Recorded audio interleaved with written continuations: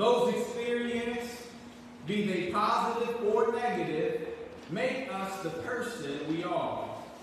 At any given point in our lives, and like a river flowing, those same experiences and those yet to come continue to influence and reshape the person we are, the person we are to become. None of us are the same as we were yesterday, nor will we be tomorrow.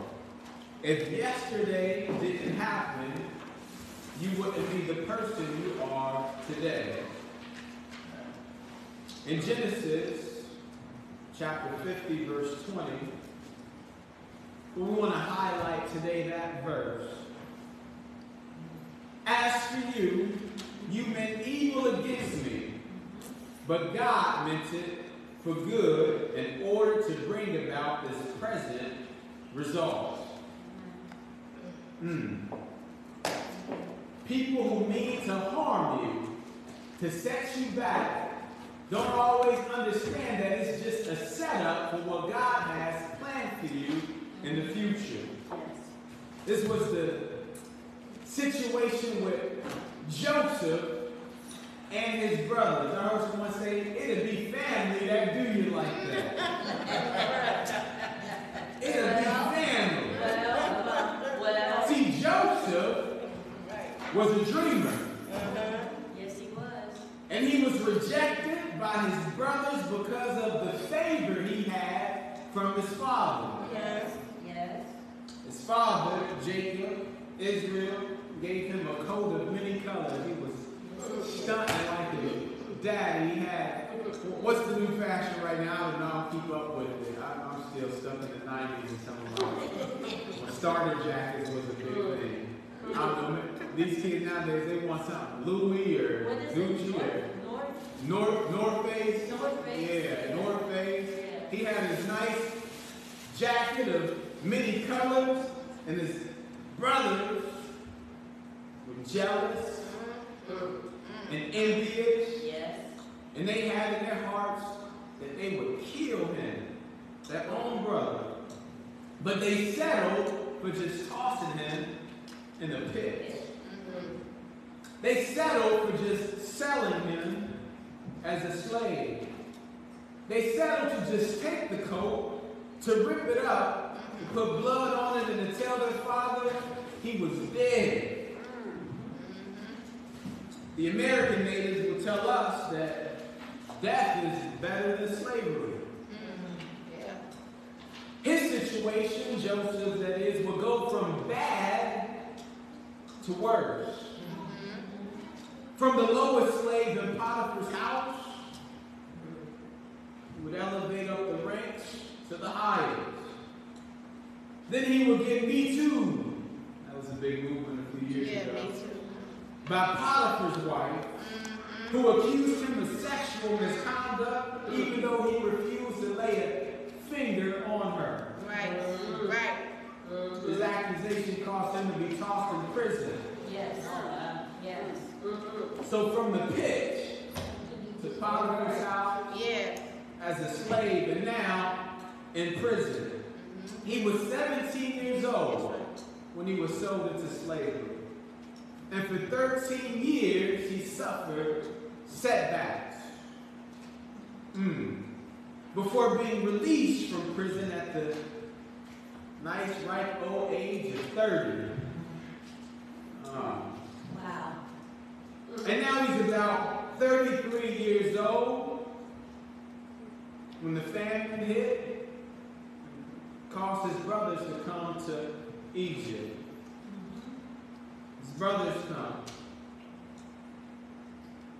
After a series of back and forth with them, he reveals himself to them, he forgives them. But now, their dad has died. And they fear that Joseph's going to switch some things up. Daddy ain't here to protect us anymore. I know what this is like. My brother used to pick on me, my older brother, he used to pick on me. He used to rough me up. to think he could discipline me at times. I remember one time, sometimes, and I think we all can relate to this, we just had enough. We just had enough. We're living in Avenue on purpose between Ridgeway and Blair Avenue and Happy Apartment. And my mom got home after he had been picking on me all day. And I was like, I'm going to tell her when she get home, I'm going to tell her. I'm going to tell on you. He's like, if you tell her, I'm going to beat you worse. I'm going to make it worse on you. My mom got there. And he come just to get in my face to intimidate me. Oh, and I cold copped him. I hit him hard. And I ran, Sister Michelle. I ran to my mother's arms. Just grabbing her. And he chased after me. She was like a wall, a fortress. In front of him. Yes. That he couldn't get past. But he had that look.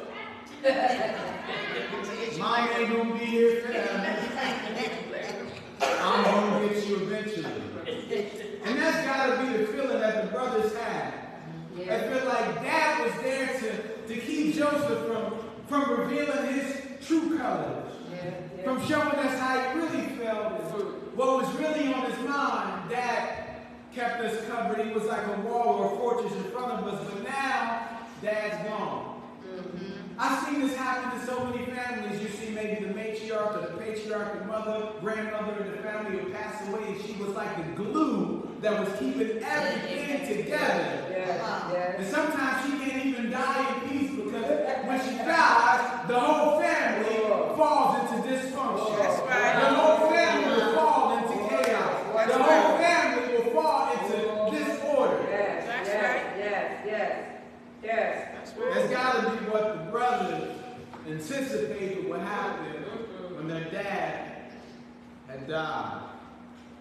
He said, if Joseph holds this grudge against us and pays us back in full for the wrong we did to him, Lord have mercy. Just think about it. The way they treated you, if you treated them in the same manner. If you fought their fire with fire. If you matched their hate with hate. If you took the knives out of your back and stabbed them in there. Imagine those chaotic situations. That's what was on their mind. What is he going to do to us? I know what we can do. We can tell him what Daddy said. What was Daddy's final wishes? Daddy ain't say nothing like this. But let us tell him what Daddy said. He don't know. He wasn't there. Let us tell him that. So we gonna tell him. Daddy said this. This is what we gonna instruct. We're gonna tell him. Daddy said this before he died. Please forgive us. I beg you to forgive your brothers for the sin, for the wrong that they did to you. Yes. Now please forgive the offenses of the servants of God and of your father. But Joseph had already forgiven them. He had already considered everything. His love for them was greater than the hate that they showed him. He had already put it in the past. So it hurt him that they would still feel this way. It's one thing if somebody forgives you or say they forgive you and they continually bring up the wrong that you did. That's one thing. It's another thing when you forgive someone. My God.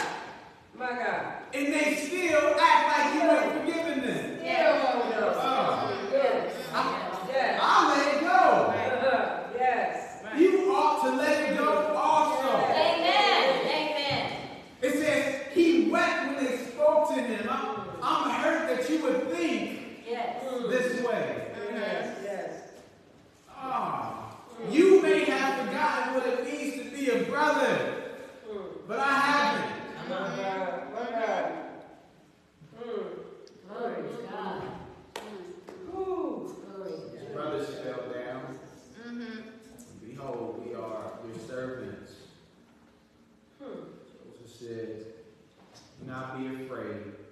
Am I in the place of God? Sometimes we need to ask ourselves that question. Yes. Am I in the place of God? Yes, I hear you. The Bible says that we ought to leave room for God's vengeance, for God's wrath, for God's judgment, Amen. and not try to exact vengeance on our own. Amen. Amen. Are we in the place of God? Yes. Yes. This is the beautiful part. He says here, he says, as you meant it for evil against me, but God meant it for good. Yes, he did. Yes, he did. Yes, he did. Yes, See, the beautiful thing about Joseph is that in spite of all his suffering, he stayed faithful to God. Yes, he did. Yes, he did. Yes, he did. And in his faithfulness, through his suffering, from the pit, to Potiphar's house, to the prison, God will eventually have him ascend to the throne in Egypt. Yes. Second to only Pharaoh. Yes. That's so true. See, Joseph understood what Paul said. That he who begins a good work in you will carry it on into completion, into the day of Jesus Christ. But so many of us, when we face our trials, when we stub our toes, when we have our issues, when we have our problems, when drama finds us, we say, why me? I don't deserve this. Why me? It's not fair. Why me? Versus why not me? Yes. Amen. Should I accept the good from God and not accept adversity? Yes. Should I accept only the good in life and not expect anything bad to happen? Why not me? I'm no better than Job. Amen. Why not me? I'm no better than Joseph. Amen. Why not me? Let's bring this a little closer to home. I'm no better than the people in Maui. Yes. Why not me? I'm no better than the people in Libya. I don't deserve the favor. Because that's also not fair. That's also not fair. By no means is this intended to downplay the pain of your past. All right. The things you suffered. The terrible things she said to you. The horrific things he did to you. The difficulties that you've dealt with or even deal with right now in this season. Yes. My Lord. Those are a part of your story. Yes, it is. Yes, But it they is. are not the whole story. Amen. Yes. I don't know who needs to hear that today. Maybe you need to tell somebody that's not the whole story. Yes. That's not the whole story. See, some saints in here already know this. Life has taught them this. A lot of us, a lot of you, don't look like what you've been through. See, I know your testimony. I know what you've been through.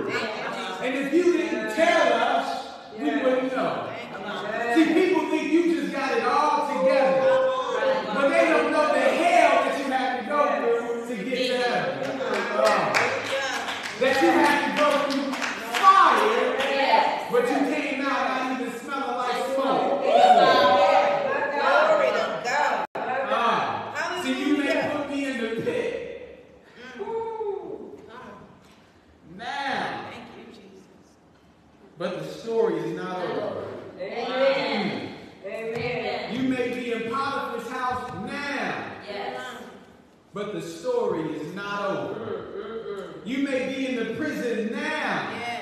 But the story is not over. I heard somebody say you got to judge it by the results. You got to let the whole thing play out. Yes. See, the score don't matter at the start of the game. The score don't matter at the end of the first quarter or even at halftime. I don't know if you hear this. The score don't even matter at the end of the third quarter. It ain't over until it's over. And your story is still being written.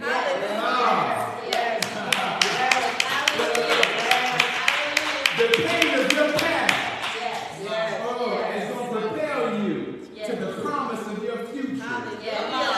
Look, I don't know who stayed up late last night to watch that Colorado State football game last night. I wanted to see if I had to go to sleep. Then I just woke up. The game was still on. I was like, I got to see how this thing going to play out. Amen. See, last night Colorado was down 11 points with 8 minutes left in the game. It says that their probability rate to win was less than 8%. Wow. So they had a 92+% chance to lose the game. Wow. And even with 2 minutes left in the game, Robbie, they were down 8 points with the ball on their own 2-yard line, 98 yards to go, just to tie the game. They had a 99.4% chance, probability to lose the game. They went down and eventually tied the game and went to overtime. Then they won the game in overtime. Wow. See, I don't know what it looks like when you're second, 2 overtime. 2 overtime. Maybe it's going to take you an overtime and the second overtime, but you'll get the win. Amen. Look, after the game, they asked Shador Sanders, Deion Sanders' son, the quarterback of the team, what was going through his mind at that time. The odds are against you. And you virtually have no chance to win. He said, the only thing was on my mind was going into Brady mode. He said, I knew that they left too much time on the clock. See, the enemy thought he had you. But he left too much time on the clock. They thought they had you down and out and defeated. But they left too much time on the clock. The world counted you out. They counted me out. They counted us out. But they left too much time on the clock. I don't know if you can hear this, but it ain't over. You still got time on the clock. Keep moving. Keep fighting. Keep persevering. Endure to the end. There's still time on the clock. Because God can still turn your mourning and crying into mourning. Into a new day. God can still turn your brokenness into something beautiful. Look, God can still turn your misery into a miracle. He can still do it. There's still time on the clock. I need somebody with a faith that says, I have a faith that is in Brady mode. My faith is in Brady mode. I don't know how down I may be. It may be 24-3 in the Super Bowl to fight the game of my life. But I'm in Brady mode. I know my past is full of pain. I know my past is full of problems. I know my past is full of people that would love to see me fail. But they left too much time on the clock.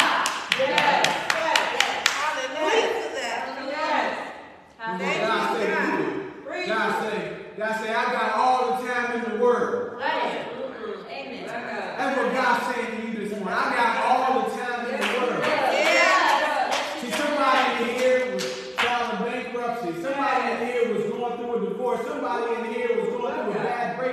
somebody in here was facing evictions and getting car repossessed. That was a while ago. Amen. But your testimony didn't end there. The story didn't end there. Yeah. There was still time on the clock. And if you're going through that right now, this ain't how the story goes. And you can they took Jesus. He was taken to the high priest and rushed to a rigged trial. And he was dragged to Pilate, even though he was an innocent man. This is Jesus. He was whipped, 39 lashes with the cat and nine tails. They ripped his skin and flesh off his back. Jesus, he had to carry his cross. He was crucified, dead and buried. Come on. But that was not how the story ended. Look, I don't know what you're going to do. That's not how your story's going to end. Even while he was in the grave, there was still time on the clock.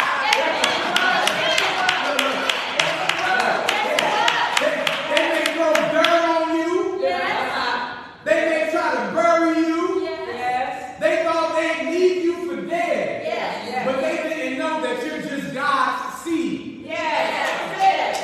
And even though they put dirt on you, the crap you had to deal with, that was just fertilizer to help you grow. See, they meant it for evil, but God. But God meant it for good. They meant for you to be broken. But now you know God as a healer. See, they meant for you to be broke. But now you know God as a provider. They meant for you to be lost and a lost cause. But now you know God's providence. Amen. Thank you. Oh, God is awesome. Now you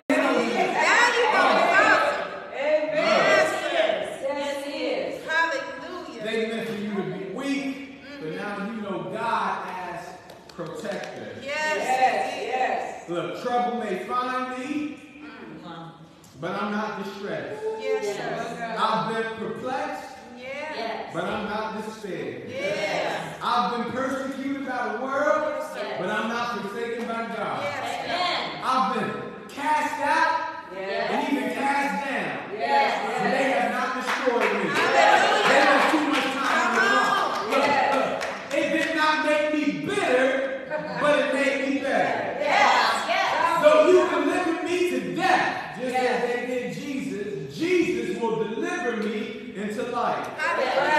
See, Paul said it like this. He says, we know. We know with the certainty. With the certainty. Deep down in our souls, in the fiber, in our bones, we know that